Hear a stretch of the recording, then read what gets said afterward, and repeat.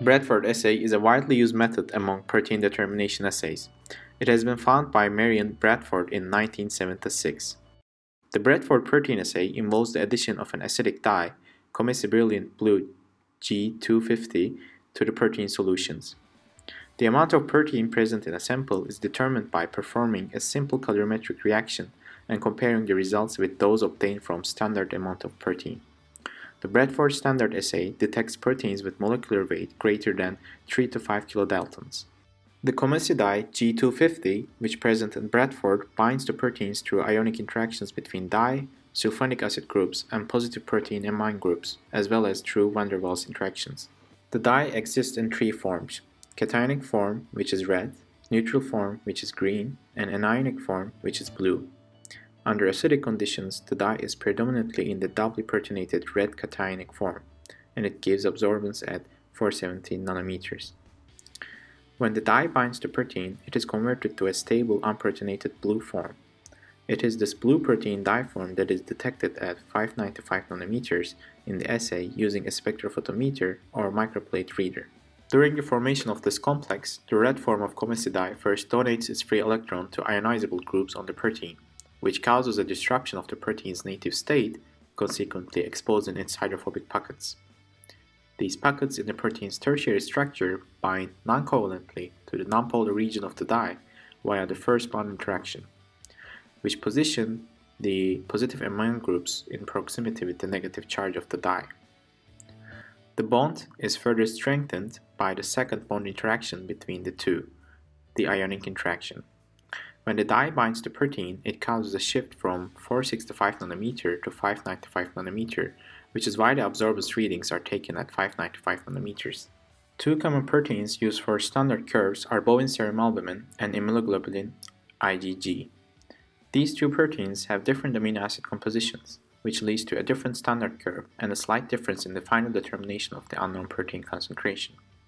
Because the color development is dependent on the amino acid composition of the protein and the presence of a protistic group, especially carbohydrate, also influence the protein assay. A purified sample of the protein being assayed, or a closely related protein, is a preferred standard. The procedure for Bradford protein assay is very easy and simple to follow. It is done in one step where the Bradford reagent is added to a test tube along with the sample. We have to prepare protein samples in 6 tubes with different concentrations. After mixing well, the mixture almost immediately changes its color to blue. When the dye binds the proteins through a process that takes about 2 minutes, a change in the absorption maximum of the dye from 465 nanometers to 595 nanometers in acidic solutions takes place. After plotting absorbance and concentration values, initial concentration of unknown sample can be calculated by simply multiplying with the dilution factor. For example, if 100 ml of 1 to 10 dilution of the unknown protein solution gives a reading comparable to 60 microgram from the standard curve, the concentration of the unknown is calculated as 6 mg per milliliter. First, we make serial dilution. We take 1 ml from 1 mg per microliter bovine serum albumin solution. Then we put into the first microcentrifuge tube. Then we take 500 microliters from this first tube and then we mix with 500 microliter water. Then this has been repeated for 4 times until we have a solution that has 0.031 milligrams per milliliter.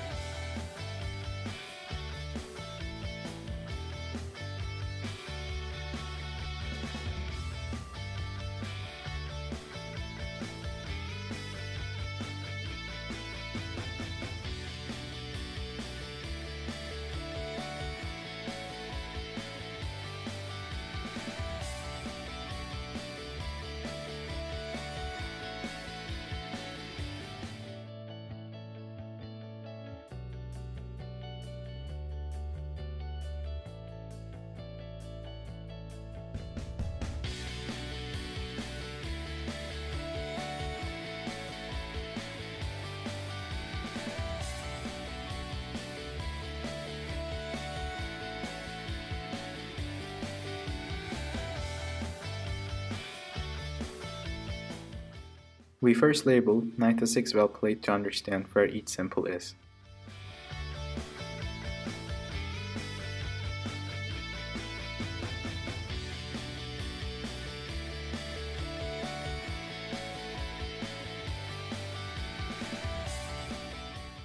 Firstly, we put 5 microliter water to use as a blank.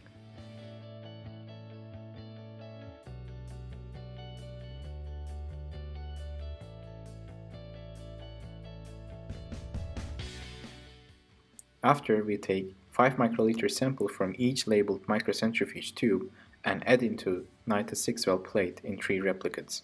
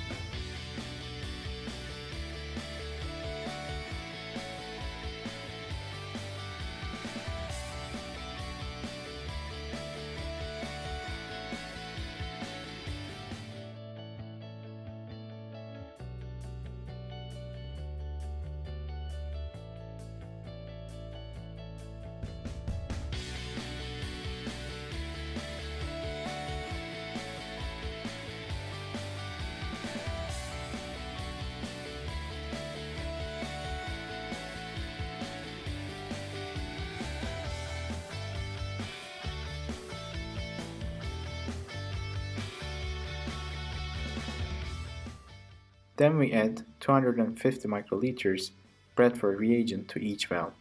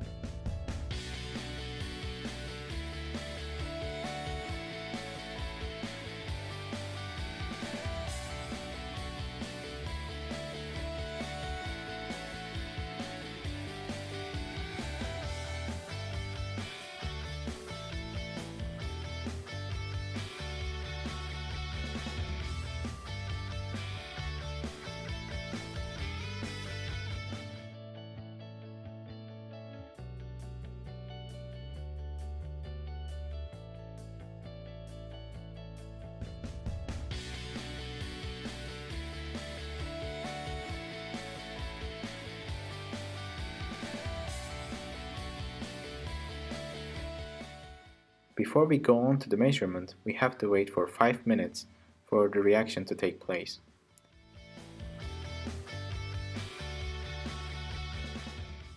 After waiting for 5 minutes, We use the ELISA reader for the measurement of absorbance. We place the plate into the ELISA reader.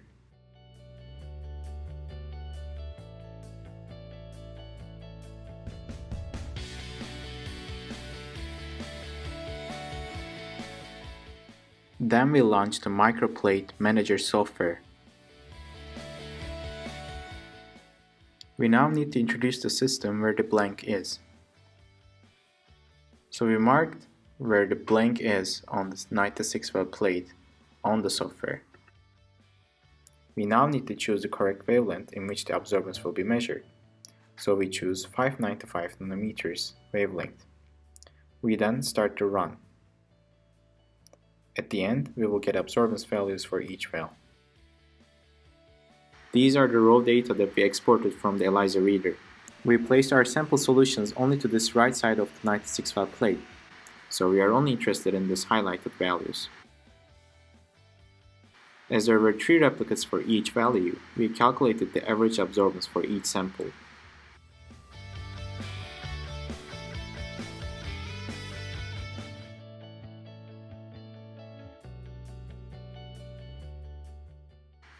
These are the non-BSA concentrations. Now we will paste corresponding average absorbance values to here.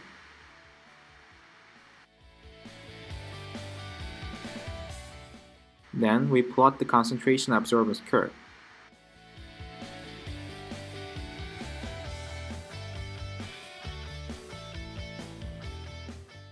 And now we see nonlinear curve here, meaning that the Bradford assay will not work well when the concentration of unknown sample is out of this linear range.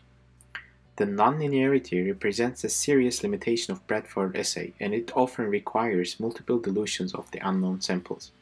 So we need to work in the linear range of this initial curve. To make linear curve, we need to use the values from 0 to 0.125 milligrams per milliliter.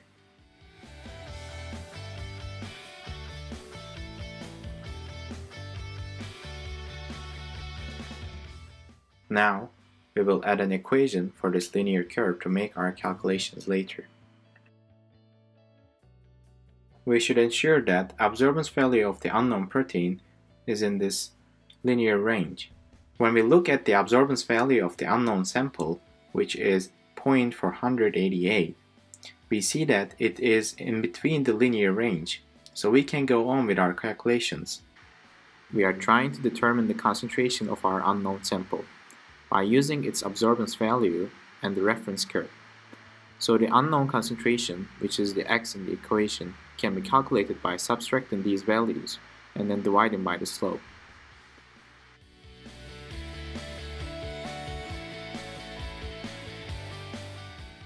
And we found the concentration of our unknown protein as 0.081 mg per milliliter by using Bradford assay.